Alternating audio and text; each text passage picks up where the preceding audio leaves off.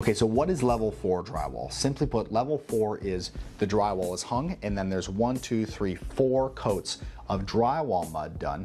And what it's made to do is it's made to make the walls almost perfectly flat. It makes it so that the seams are totally imperceptible between the boards of drywall, but it's not made to erase all the imperfections in the wall. The walls don't get totally coated, but you're probably gonna have a good 2-foot coat of mud at every seam and about 12 inches off of every corner, and it's gonna look really good.